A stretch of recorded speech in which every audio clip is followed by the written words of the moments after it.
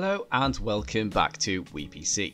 Now in this video we're going to provide you with a very quick guide on how to check your computer specifications. Now there's plenty of reasons why you might want to do this. For example, you might be looking to upgrade your PC and therefore you need to know what your current specs are so you can select the relevant upgrades. Or maybe you are looking at selling your PC and you need to know the specs for your ad. There's so many more reasons, but checking your computer specs is actually a relatively straightforward task, so let's get straight into it. Now the first thing most people want to know when looking into computer specs is their CPU, and luckily for us it's one of the easiest bits of information to find.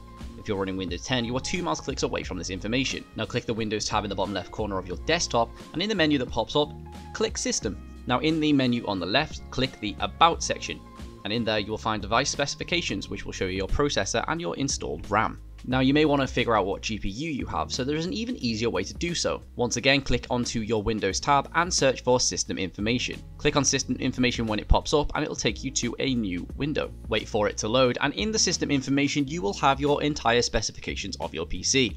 In here you will find your version number of your OS, your processor, your RAM. Pretty much anything you need to know about your PC will be in this box. And that is simply it, guys. We did say that we're going to keep this very quick, so that is our quick guide on how to check your computer specs in 2020. If you found this helpful and you enjoyed yourself, don't forget to give us a like on the video, subscribe if you're new to the channel, and hit that notification bell so that you never miss an upload, and we'll see you in the next one.